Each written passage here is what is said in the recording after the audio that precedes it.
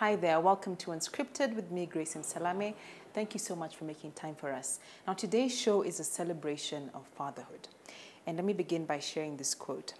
By choice, we have become a family. First in our hearts, and finally in breath and being. That's a powerful quote. And because our guest today is not your ordinary father, but an adoptive parent. And in a few minutes, we'll get to hear his story. So stay right there and welcome to Unscripted.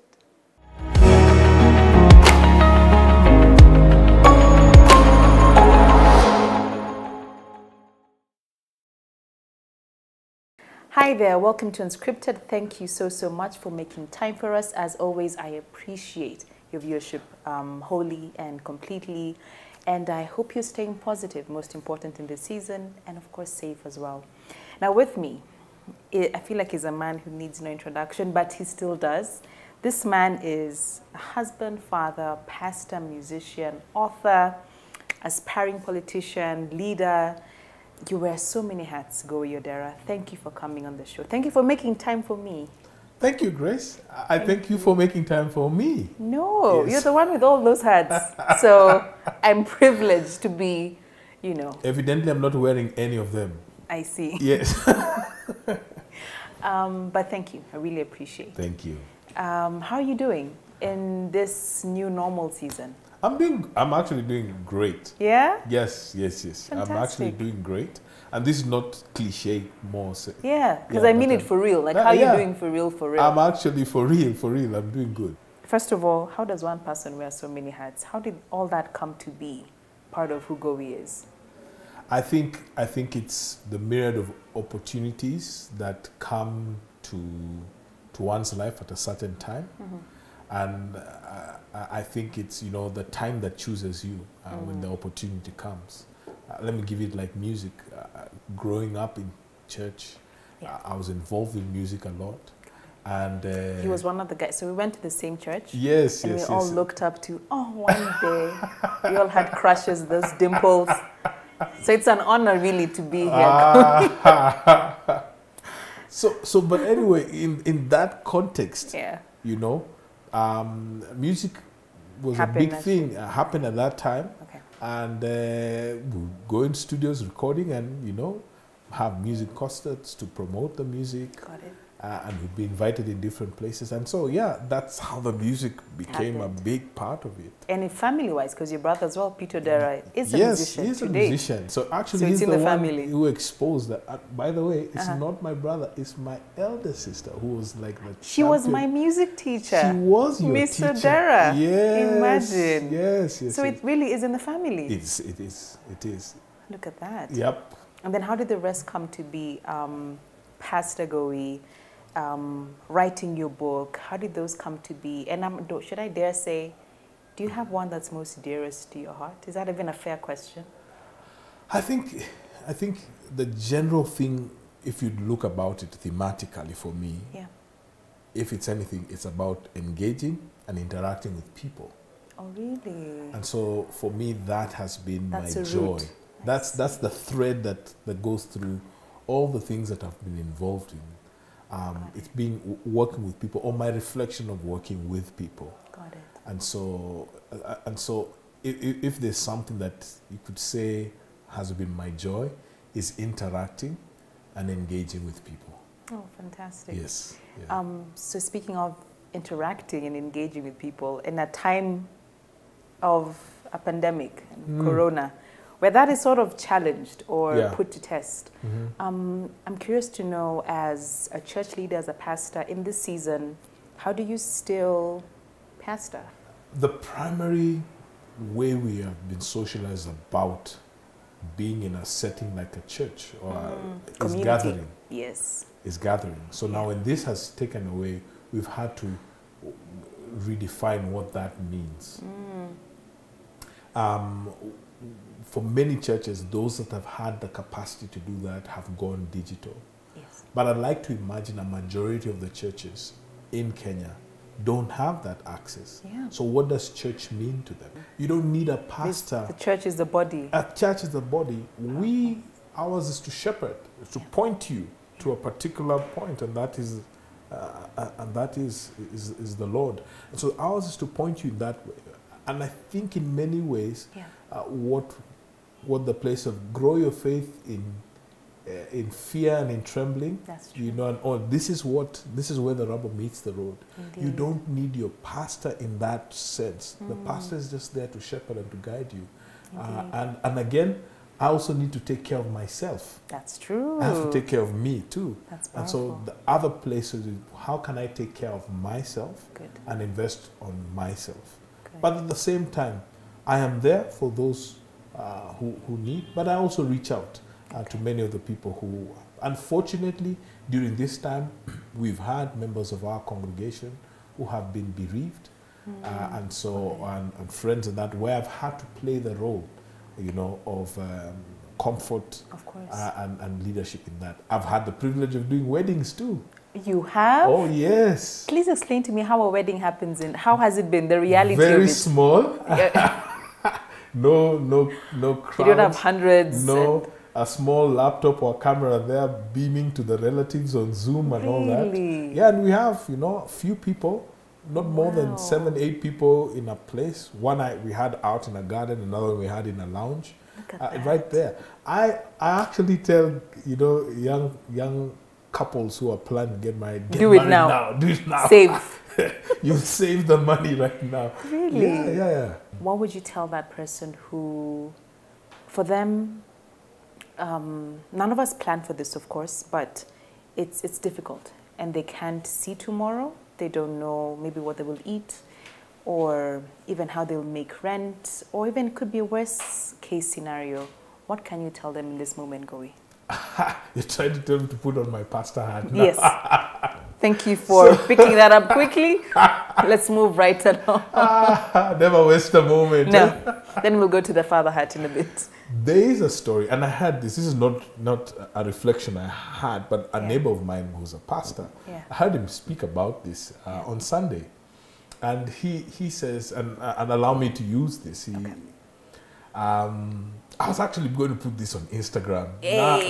Exclusive here. Got it here.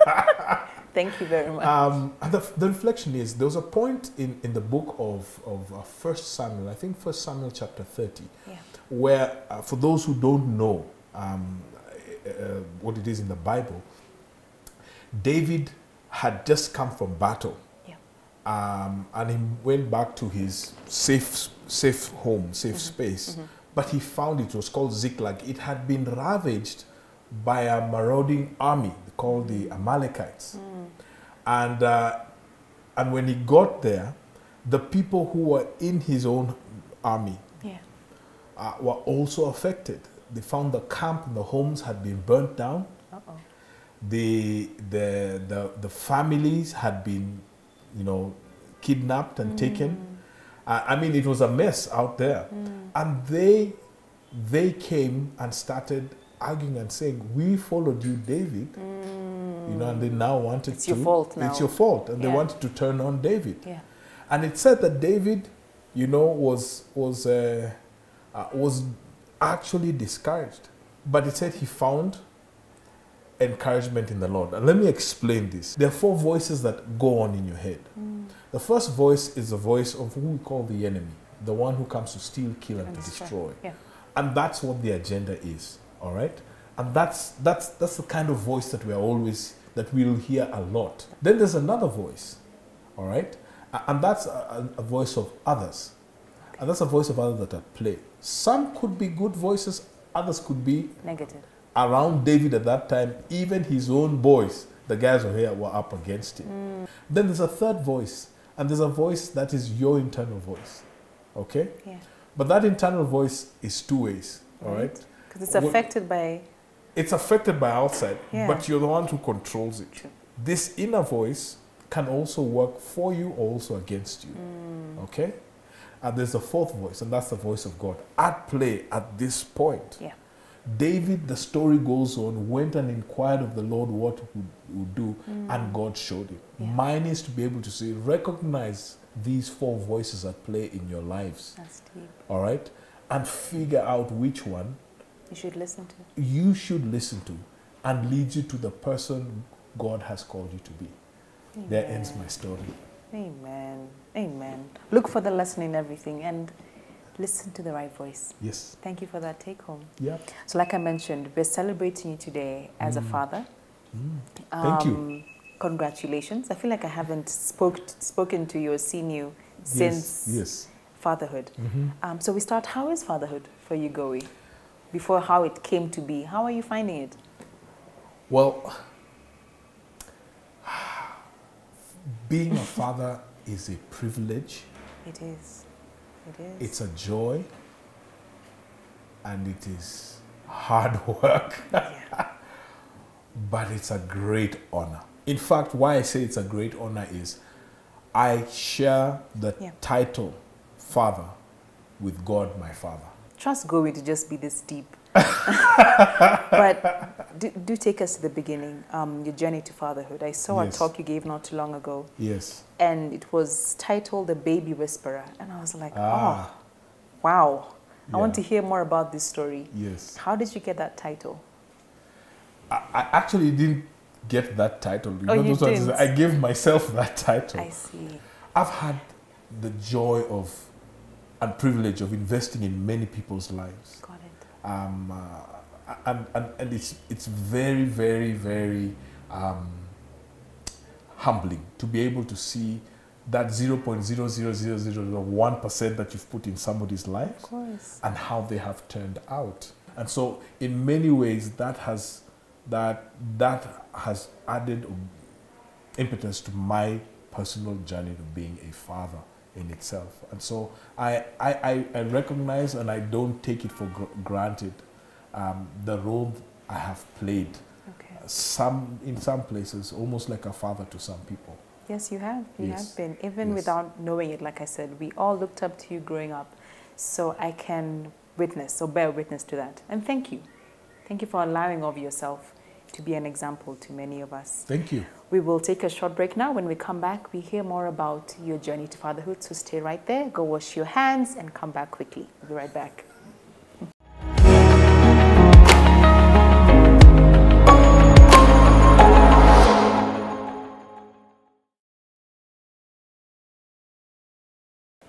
Welcome back. Thank you for staying with us. Pastor Gowie or Mr. Gowie. I don't know what to call you, Mr. Gowie or Dara Gowie. Just before the break, you were talking about just your mentorship journey and impacting many lives. Sort of, I guess, gave you the desire for fatherhood. I was privileged to have a close relationship with my father, especially in my adult age. That's good. And so growing up, I didn't interact with my father much. I see. But actually, I got to start knowing my father once I finished university, college, and all that. Really? Yeah. Was this intentional and or just retired. Life? Circumstances just happened. So when he retired, you know, we just would meet, and would meet every Friday for lunch. Oh, that's good. Every week. Like clockwork, you would would meet. Fantastic. And if I was not in town or out of the country, would make up that thing. So we would meet regularly, talk about anything and everything in itself. And one of the things that I was privileged to get to know my father before he passed on was he always used to talk about his failures to me. Really? Yes. Oh, wow. In fact, he never used to tell us work, at least for me, it's not work hard. He says, do your best. Do your best at what you do. And for that, I'll be proud of you once you do your best. If you can prove to me that you've done your best, you've done everything that you can to do your best, then that's fine. I think for me, that gave me my confidence and how I was.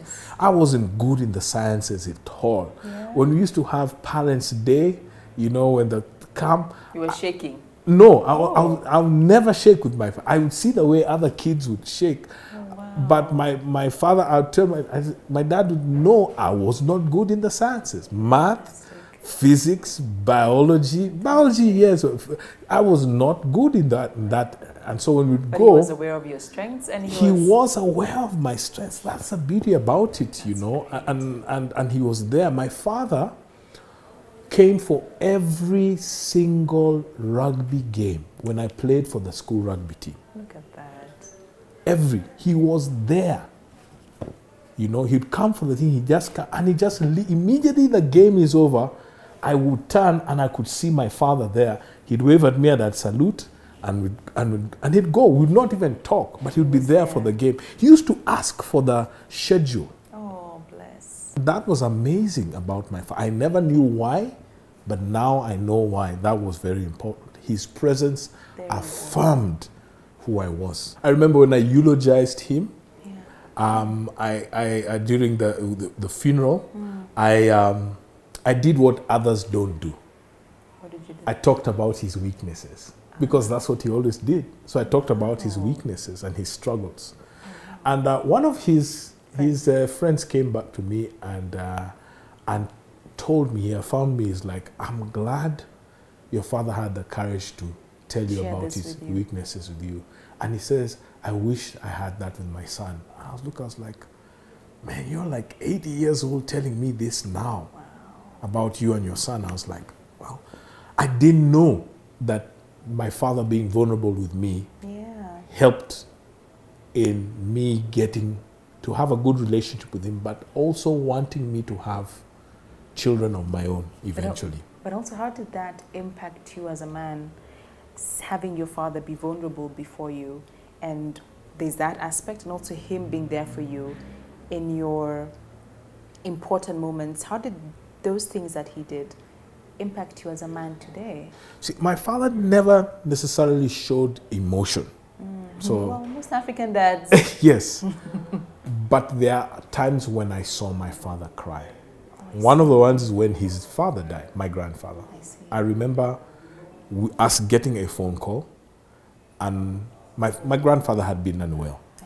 And so it's those times when you know it's time, but you're never prepared for the death of a parent. And so I remember when he put the phone down, I had a sob. And I remember, because I was getting prepared for school. I was in primary school, I remember, and I was getting prepared for school, and I turned. That was my first time to ever see my father cry. And he just turned around and he just said, my father is dead. And I sat with him by the bed and we cried. My father's vulnerability made me more confident about your vulnerabilities. Not just my vulnerability, who I am. Got it. You know, you take it and you leave it. This is who you are. This is who I am, and that way. It wasn't about impressing things, people. Accept me as I am. Accept me as I am. I'm a loud guy. I can, you know, sometimes I can come out as braggadocious for those who know me. I've not seen that side. But do I say? You know? Imagine, you know? I'm here to see that side. I can also be extremely assertive. I can be intimidating to people. And so in many ways, that's just who I am. Got it. Okay?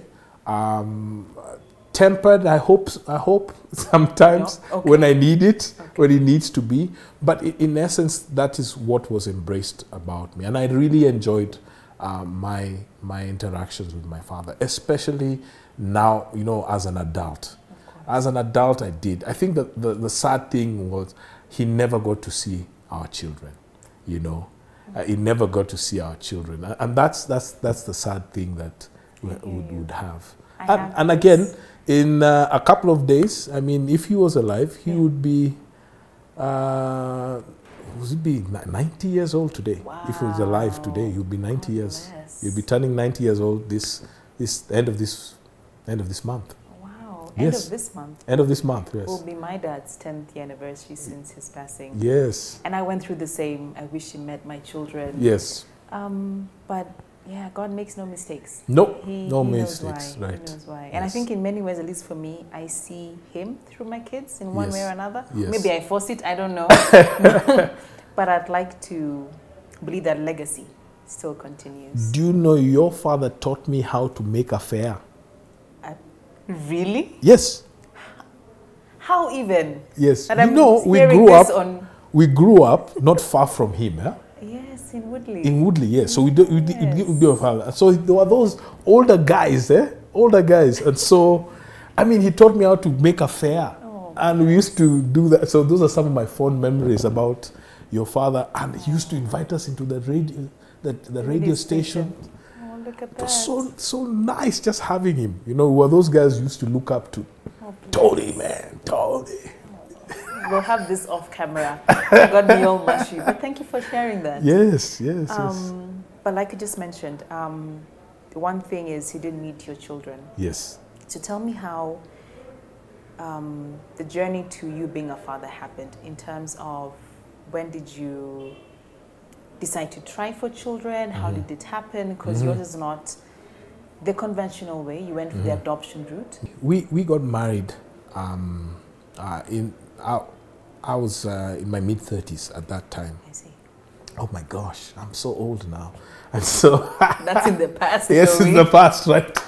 Oh, we're told this year we don't count it because 2020 we shouldn't count it because we've been spending our days indoors. But anyway, got married in my mid-30s, high and early 30s, and so at that particular point, you know, as when we got married, one of the things was like, you know, let's give it maybe a year or two before we start trying for that. And so, but again, we were not necessarily trying to get pregnant. We just knew once we start trying, we should continue.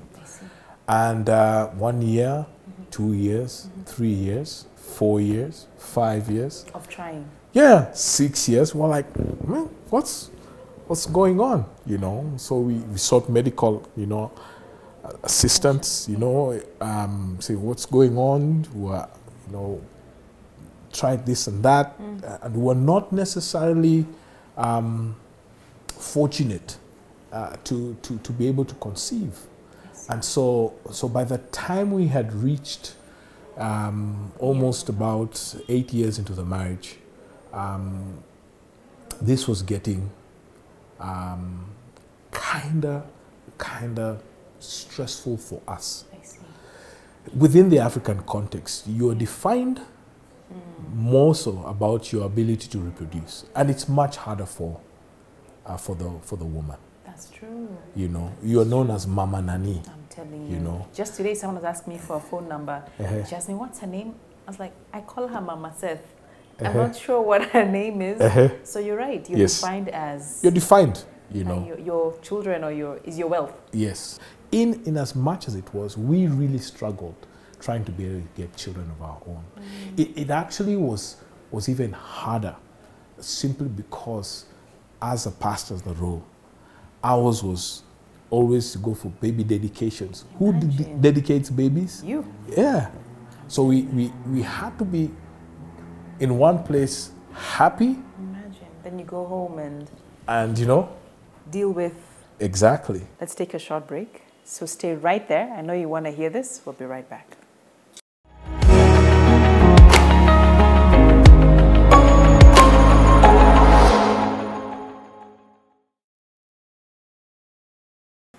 Welcome back. Thank you for staying with us. So Gowi, you were, before the break, telling us how it was to be a pastor and dedicate children, I'm sure speak hope into their lives, and go back home and want your own. Yes.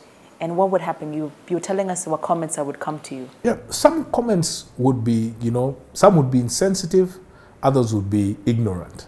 I see. You know, and so I think the what thing. Can you remember? If you're comfortable sharing. No, it's all right. It's all right. One of the comments were, "Why isn't your wife getting pregnant? Is she, you know, checking out her figure?" Yeah. Like they would bluntly ask. Wow. Bluntly ask me that. You know, you have to be gracious. Extremely. You know, extremely gracious. I mean, you are their pastor. Wow. You know. Imagine. That's yes. harder for you. You're right. Your response has to be gracious. You have to, and I would say, well, children are from the Lord. That's true. true. That's what that's how I'll do that, which is true. It's true. You know, and there would be others. I think the thing that we and from us that I did, and this was even before my father died, he asked me, do you know there are other ways to have children? Your father said this? My father said this. Did he know of... He was alive while you were trying? Yes, he was. He was. Yes, he was. He died about 1.5 years before our first child came home. Oh, But here's the thing. We actually had started talking about adoption even before we got married. Is that so? Yes. It was part of the plan? It was always part of the plan. So adoption was not an alternative. And this is the thing. There's a heritage about adoption in my family. One, my grandfather was adopted. No way. Yes. My grandfather survived a smallpox epidemic. Okay, talk about epidemics. Right? Yes. He survived the smallpox epidemic in the late 1800s. I see. And he was adopted by a family. Wow. Okay? Okay. My mother was a social worker working within the adoption services of the government. Oh, look. So as I was growing up, my mother would take me and all of the rest of us kids, but me most of the time, because I was the younger one, I really liked, going for these visits. Yeah. So I joined my mom when we'd visit children's homes. As a caseworker, she used to go and see this child who has been, abandoned, or this child whose entire family probably has died, or something of that sort. And placing them into adoptive homes. And I'd go with my mom. I didn't understand what adoption was then, but what my mom was doing was making children happy and adults happy. So that was part of parcel. And so when I did share with my father how we were struggling about... He reminded you of that? He reminded me not just about my mom, but about a story I did not know. This I got to know, maybe a year or two before my father passed on, And he was saying that, your grandfather was adopted, My wife was not, she was not against adoption. She just wasn't ready. Yeah. And and I think there's a mental state you have to be in, and it's a journey you need to be able to get to. And there are particular questions you need to be able to have answered as an individual when you're doing the adoption option in itself. One of the questions is, how will this child be received? How you deal with the questions that have always been being asked, we didn't see you guys pregnant. Exactly. And now you have a child. How do you answer those questions? All right. Another question that we also have been asking is, how will the rest of the extended family, receive? Now, how was that? For us, it was great. For us, it was like, at least for my side of the family, it's like, yo! Especially after that heritage. Yeah, what's the deal, man? Bring as many kids as you want, The other questions we'll be able to ask, and these were questions we couldn't answer for ourselves, of what happens now after we adopt. There's the fear of what if the biological parents come?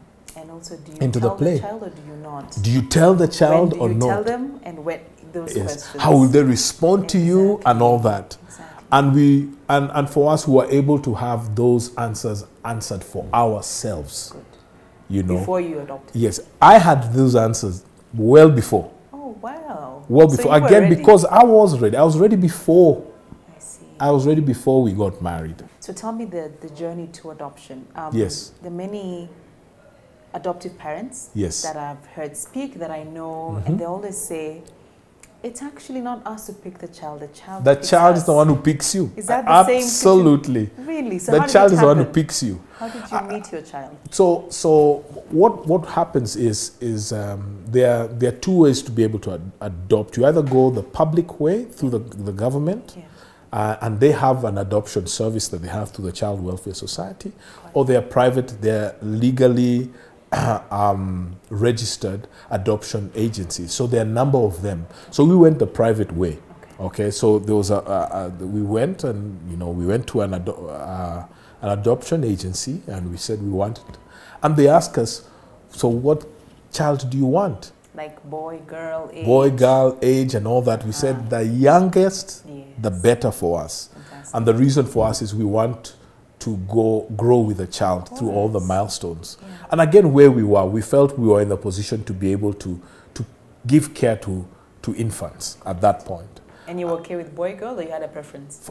I had a preference for a boy. I see. I really wanted a boy. And mommy? She was open. Okay. At that time, she was open, you know. A child is a child, would be able to do that. And the reason why I wanted a boy, and maybe that is why I think, if this is divine, is that many boys are not adopted. Oh, that's true. Yes. Is it because of the laws, or No. people just prefer This is a taking... cultural thing about us. We Africans, and I know that in the case of Kenya, people don't want to adopt boys simply because the cultural thing is that this child is not of this place. I'm telling you. And so when they grow older, they'll want to come and inherit things, usually land and all the positions that you have. So it seems like having a girl is easier, Yes, or more acceptable. And here, can I be even more candid? Please. The girls are the ones who are adopted first. Yeah. Light skin, yellow, mandazi brown. That's what they look for. That's what People are looking for. Yes. We just said, you know, don't let us know anything else about that. This is what we want, a boy, the youngest you can do. And so we said, just go look for the boy. Yeah. Yeah.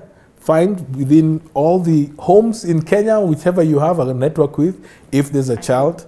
And they found a boy. Nice. Yes. How and old? so, and he, at that point, he was 6 months. Now, the government, the law allows for a child who, at the time of birth or that age, you cannot find a family or any next of kin and all that, that the kid is open for adoption from 6 months. The adoption agency screens you. You know, you go through a thorough screening. To see if your parents, these parents are fit. No, just to see if you are legit as the parent. Yes, what I'm saying. Are the parents fit to take this baby? Exactly. Got it. And then the government does a screening for you. So this is through child services. They also do screening. It's So a you're, process, huh? it is a process. And so we also had to go through an orientation from the children's home that we had. And so at that point, once you find and they find a match for you, and I'm not sure what they do about finding matches and all that, but once we were able to do that, we ended up being able to be introduced to the boy. When we met him in the children's home. How was that moment? Wow, that moment was, Wow. wow. It was an awesome moment. Out of body, your heart exploding, all of it. All of it. I'm speechless. I can't even express to you, Grace, what that moment is. I don't have the words. Yeah. And just meeting him and him meeting us, you know, those big brown eyes, him looking at us, you know, and us getting to meet him. I remember, you know, just saying, hi, my name is Gowi. He's just looking at me. I was with now my wife, you know. This is your new mommy, your new daddy. And the orientation with the child, we have several days of getting to be familiar with the child before we can take the child home. So just we were get them there. comfortable. Yes, and acclimatized to both of us. And then we eventually brought him home. How was that? From a house waiting to hear the pitter-patter of feet to you have a child in your home. We didn't know. We don't know what it means expect. to expect. You know, you have a child here now. You know, Like, there was no manual. There's no manual. You learn There's on no the manual. job. You know, so you learn on the job. So here you have a child, and being able to learn the child, you know, being able for the child to adjust to your own routines and stuff. It has been a privilege and honor getting to see and getting to know this young boy. You know, in my head, I call him the general. What does that mean to you now, being a parent? I think now the honor is more apparent. The responsibility is even greater now that you have these children in your hands. The responsibility of who they will be in the future. how you'll speak into their lives, how you'll shape what their lives will look like, giving them a solid foundation to make the right choices. Yeah. And mistakes. And allowing them to make mistakes. Yes, you're right. Yeah. And I think for me as a father, I think each day I am grateful to God for giving me this privilege and honor to raise these children, because the Bible tells us that their children are a gift from God. We're only but stewards of what God or who God gives us. In a couple of years, these children will be grown and out of the home, you know. And I hope that in these times that the Lord allows me to be with these, that I would have impacted great wisdom, giving them whatever insights, but more so giving them a good foundation to thrive in whatever opportunities that come out their way. When people in the neighborhood pass, you know, my child says, "Good to see you." Oh, wow. That's me. You know, that is so cute. That's me. The little one. Yeah. Hey, how are you? Good to see you. Yeah. This story is like telling a kid. Yeah. A whole grown man. A whole grown. Yes, he just said. I said this is me. So I'm seeing they see more than they hear more. You know, so they model what they see, and so my hope, my prayer is that I can be as consistent as possible. And that they will see who I am. And when they grow older and get to know my own failures and my own shortcomings, that I'll have the courage and the humility to walk them through that. I think people greet me with two hands now. Like, yeah, Baba. You know, no, but it's true, man. You know, you say, Baba. Yeah, I was like, so this is what it means, you know. You get some some respect over here from God. I mean, that's the thing, you know. You know, usually me, I'm a guy. Yo, what's up? Yes. Now you're like, oh, there's an honor to this. There's an honor to it. It's something I did not expect. You know, people see you differently. You're received and seen different. Happy Father's Day. Thank you very much. Yeah. Thank you, Grace. And we wish you all the best. Thank you. Our love to the children, our love to mommy. Yes. And God's blessings. And keep pouring onto every one of us. Thank you. We appreciate you, Goey. Thank you. And we appreciate you at home, all the fathers watching. Happy Father's Day. Whenever this, like I said, we're celebrating Father's Day all through the month of June. So happy Father's Day. We celebrate you, dads. Keep being present. Presence is the key. And just do your best and be real. Be yourself. I think that's a big take home from Goey today. So wherever you are, stay well, stay safe. God bless, and see you next week.